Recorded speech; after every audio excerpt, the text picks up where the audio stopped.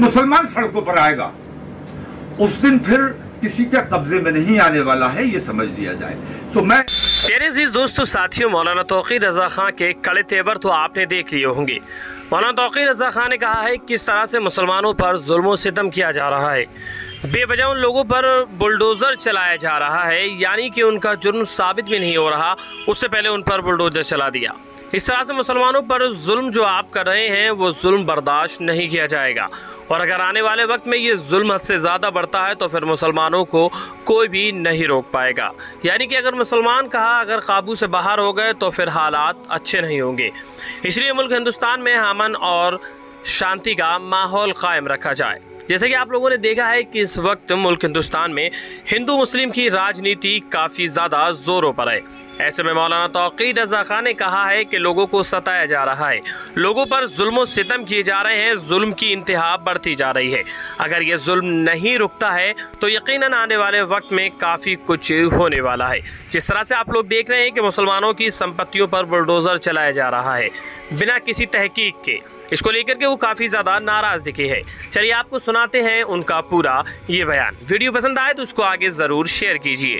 तरफा कार्रवाई का अमल जारी रखा और तासुब और नफरत, सबका विकास और सबका साथ कहने भर की बात है, वरना सच्ची बात यह है कि ये एक नारा भर है, असल में इस पर अमल नहीं हो रहा है। इसलिए मैं हुकूमत से मांग ये करता हूँ कि अभी 10 दिन हैं, इन 10 दिनों में अपना तरीक़ाकार दुरुस्त कर ले, वरना हम दिल्ली से इंशाल्लाह ये ऐलान होगा इसके बाद कि हम देशव्यापी जेल भरो आंदोलन इंशाल्लाह, और उसमें हिंदू मुस्लिम तमाम लोग शामिल होंगे जो अपने देश से प्यार करते हैं।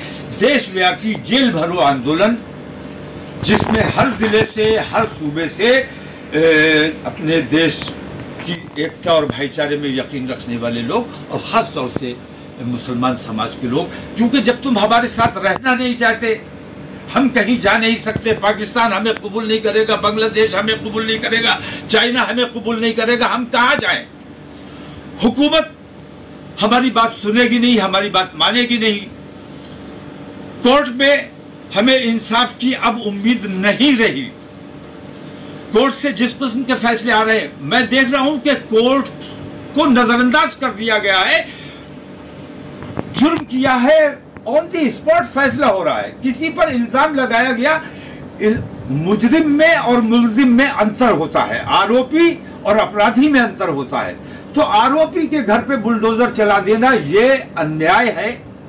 इस किस्म के अन्याय अगर इस हुकूमत में होते रहे तो इस देशव्यापी जेल भरो आंदोलन को रोकना हुकूमत के बस की बात नहीं। और जिस दिन मुसलमान सड़कों पर आएगा उस दिन फिर किसी के कब्जे में नहीं आने वाला है, ये समझ लिया जाए। तो मैं हुकूमत को चेतावनी देता हूं, खास तौर से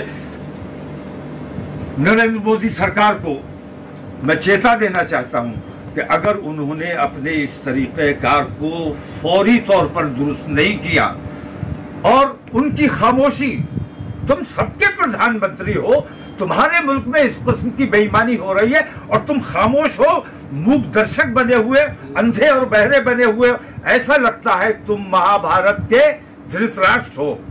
क्या नाम था उनका, वो जो अंधे महाभारत में थे, यही थे। तो धृतराष्ट्र की वजह से ही अगर धृतराष्ट्र अंधे और बहरे न बने रहे होते और वो तमाम बेईमानी न देखते रहे होते तो महाभारत न हुई होती।